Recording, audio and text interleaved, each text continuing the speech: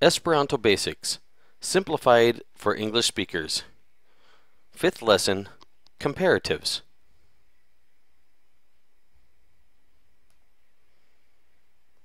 Esperanto Basics, simplified for English speakers. Fifth lesson, making comparisons.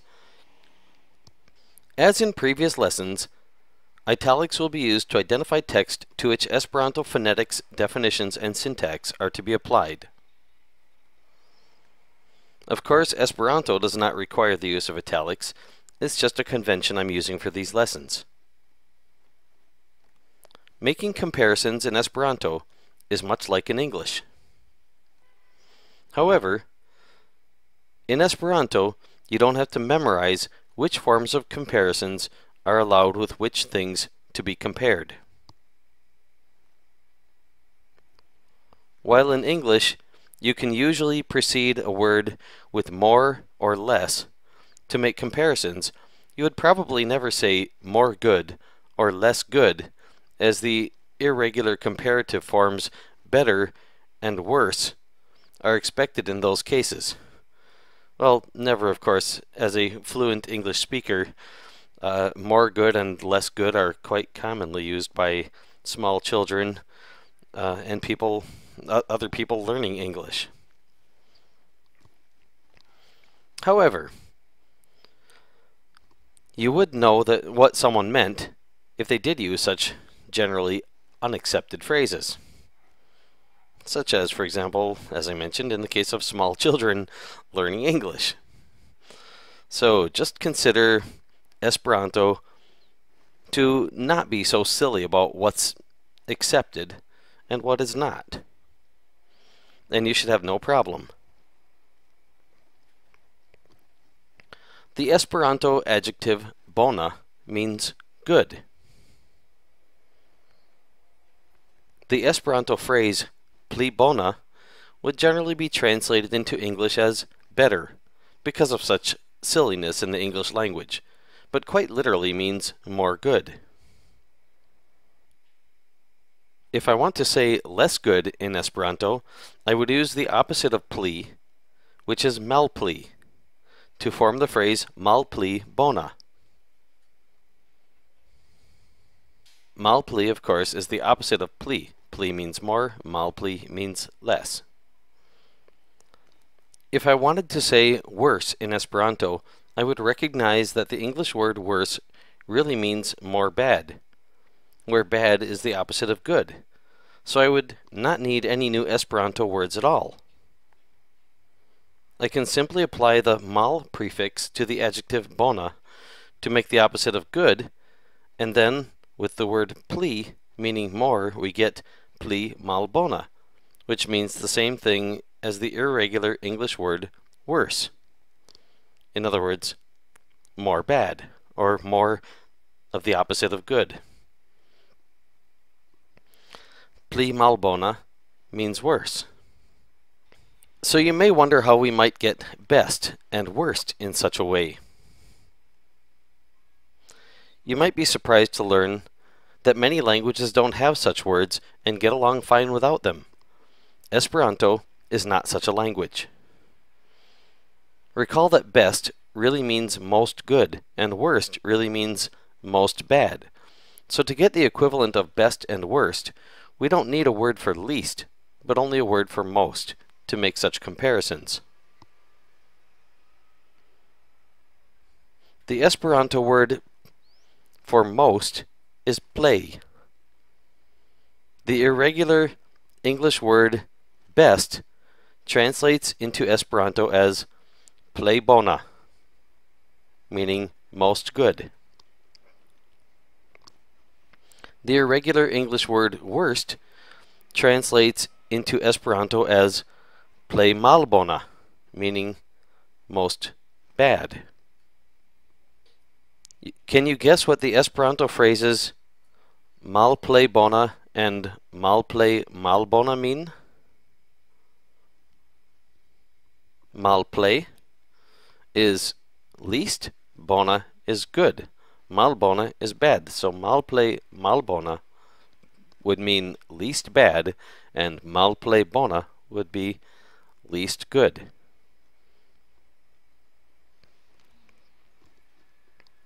The Esperanto phrase malplej bona means least good.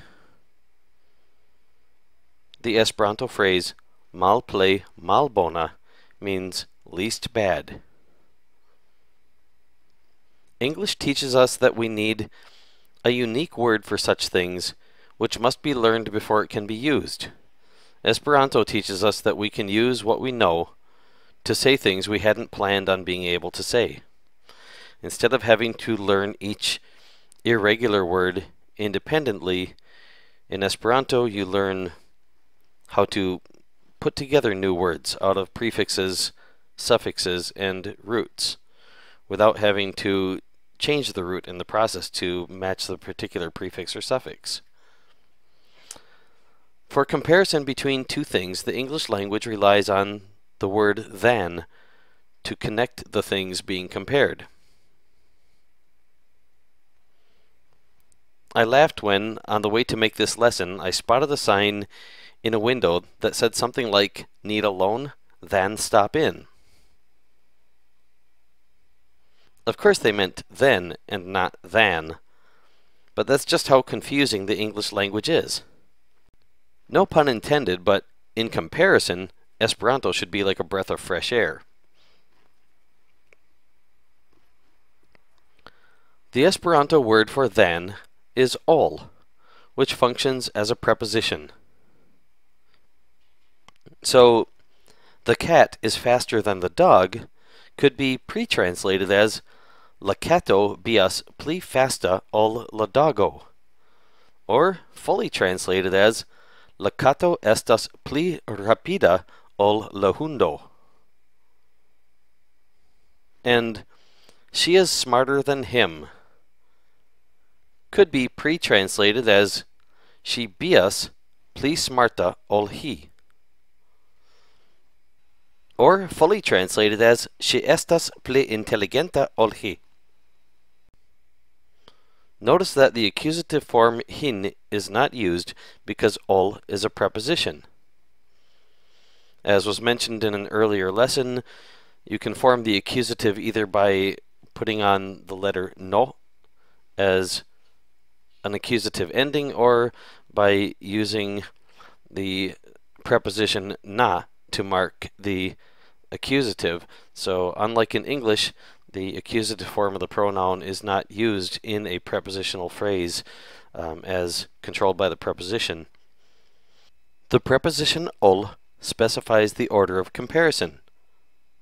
So if we wanted to, we really could say something like ol he, she estas pli intelligenta, which could be translated into English as something like, compared to him, she is more intelligent.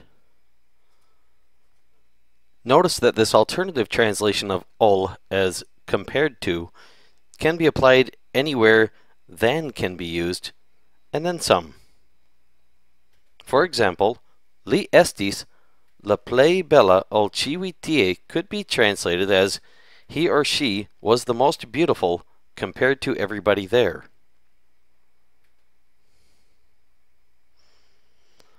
Don't just aim for translating English into Esperanto.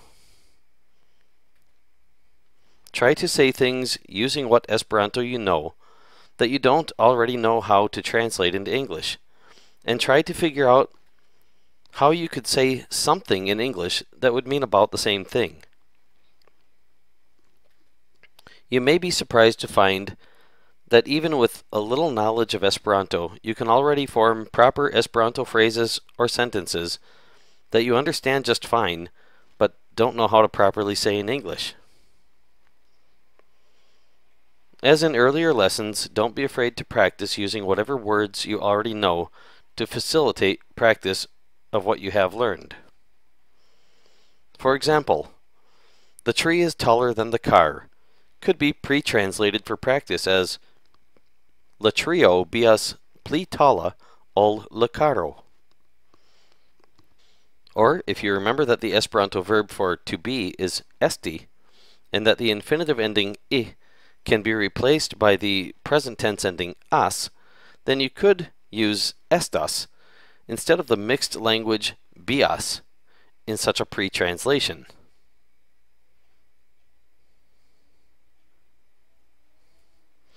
So, the tree is taller than the car could be pre-translated as la trio estas pli tala ol la carro. Or perhaps as la arbo estas pli tala ol la auto. Or maybe as la trio estas pli alta ol la carro. The point is, you don't have to know how to fully translate it into la arbo estas pli alta ol la auto in order to practice making a complete, grammatically correct Esperanto translation of your thoughts into speech. It may not be fully made of Esperanto words, but it can still be grammatically correct in Esperanto, and it can still have Esperanto words that you can practice. In fact, the rules of Esperanto specifically allow for using words from another language when they are the best words you can find to express your thoughts. But it is advised that you do so sparingly and with caution, conforming the words to Esperanto orthography and pronunciation in the process, rather than keeping their original spelling and pronunciation as I have been doing in these lessons. That's fine advice for fluent Esperanto speakers with years of experience using the language. But if you are new to Esperanto, do what you must to learn the language enough that it becomes useful to you. The Esperanto language is a key to cultures and customs from all over the planet. Even more so than English, because speaking your first language, where it is a second language for other people, puts them in an uncomfortable disadvantage. So far, Esperanto is the most politically and culturally neutral language to be spoken by millions of people worldwide. That said, consider all the people who you've heard speak your first language in ways that made you struggle to understand them, and how well you were able to deal with such difficulties thanks to your fluency. Generally speaking, this is rare talent to acquire with a second or third language, but it is rather common with the Esperanto language even when acquired late in life. For example, the word auto is often written, even by fluent Esperanto speakers, as AUXTO, auto, or AWTO, auto, or AU apostrophe TO, auto. I'm reading these letters in English names. But my point is, there are many ways that you can write the same word instead of the a, wo, to, o spelling that is considered the original Esperanto orthography. It's by no means the only Esperanto orthography out there. So there are many ways out there, several others besides these I've mentioned, thanks to the lack of a wo key on the keyboard. In fact, there are 6 Esperanto letters for which such workarounds are common. The most common workaround is to use the letter X after the letter which otherwise would have been wearing a hat. The point is, you don't have to know all that. If you type or say auto instead of auto, a fluent Esperanto speaker will likely understand you and will probably not even correct you. When one does, learn. It's that simple. In fact, I have my own orthography which avoids the letters cho, jo, ho, jo, sho, and wo completely by using Esper phonetics rather than traditional Esperanto phonetics, and it is rare to even have an Esperanto speaker point out that they've noticed I'm not spelling Esperanto words the way they're used to. They adapt that well. So if you've made it through these 5 lessons and would like to try out what you've learned, look for Esperanto speakers online in chat groups and things like that. You'll even find some places set aside specifically for people who are still learning. After all, none of us are ever really done learning. Now that you know enough to practice making statements of comparison, go out and give it a try.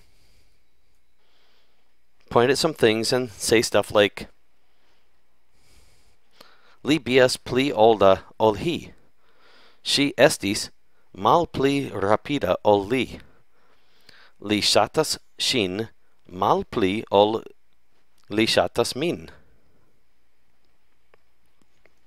Hi estas pli alta ol ŝi. Hi estis pli malrapida ol li. Li estas malpli alta ol la trio. Take turns with a friend, translating each other. Or if nobody will practice with you, practice alone. That way, when you're ready to learn more, you won't have forgotten what you had already learned.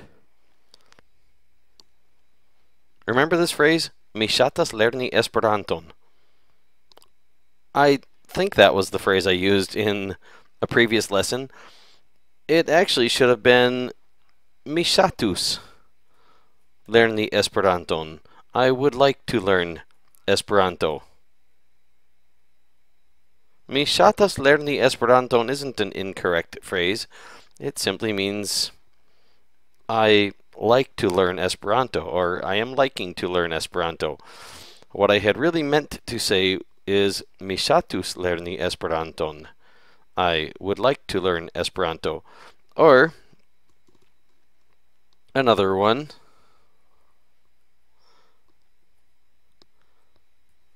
Mi volas lerni Esperanton. I want to learn Esperanto. Now, consider trying this next phrase on the next Esperanto speaker you find.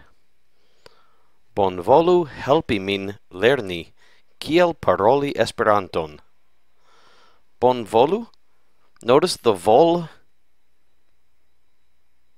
back here in volas. Volu is should want. Bonvolu is basically with good intentions, or should want good. Helpi, to help. Notice it's a cognate of the English word help.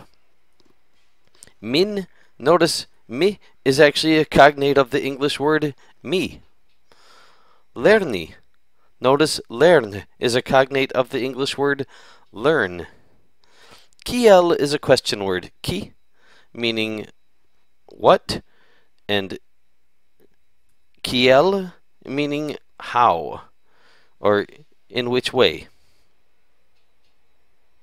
with what method. Paroli, that's a little more complicated for an English speaker. If you are familiar with other languages that use a similar word like French, it's not so difficult, but paroli is to speak. And Esperanton is the accusative form of Esperanto. So bonvolu helpi min lerni kiel paroli Esperanton is please help me to learn how to speak Esperanto.